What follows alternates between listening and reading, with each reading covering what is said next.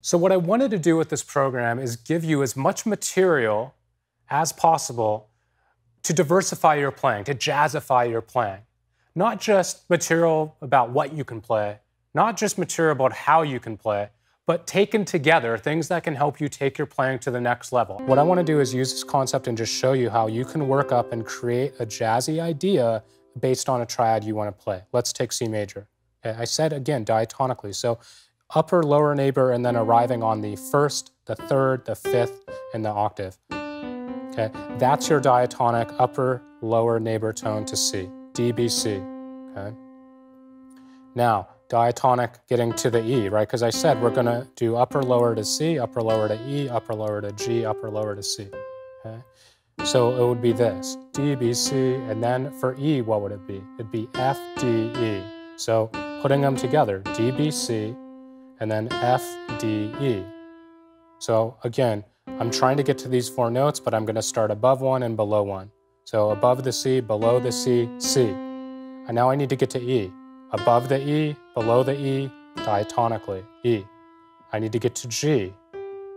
Above the G, below the G, G. And then this one, back to C. Okay. That's upper, lower neighboring tone diatonically.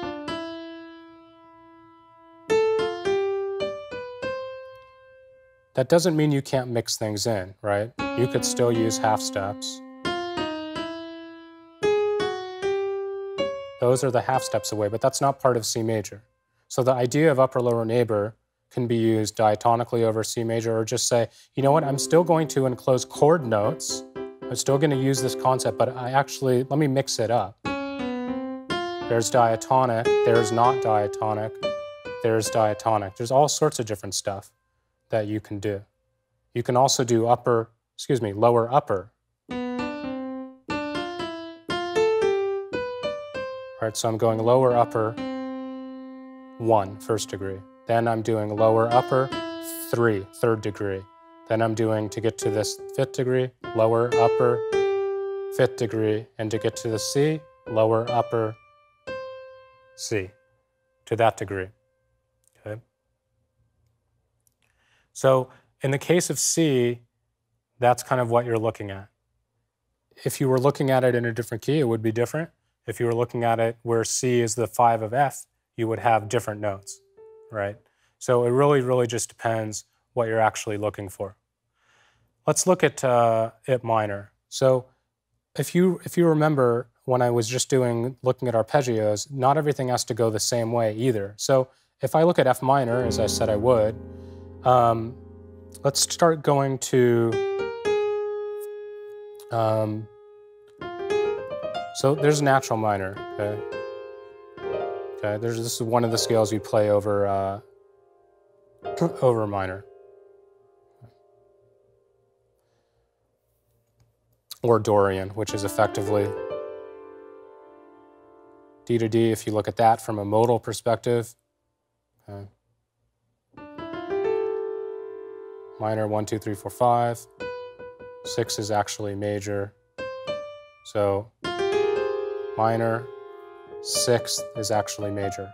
So that's using the Dorian mode, and that's something that I go over in JITC. So I'm going to use it this way over F minor. So just so you know the harmony I'm basing it on.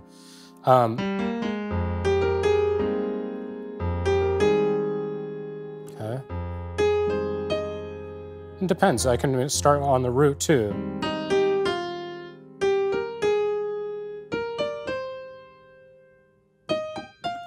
Or do the 1, 3, 5, 7. 1, 3, 5. And then you can mix it up even with thirds, right?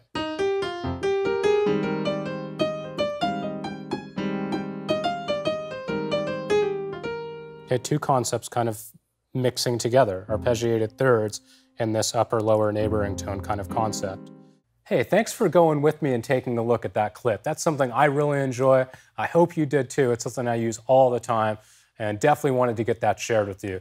Keep your eyes peeled for another one in the works.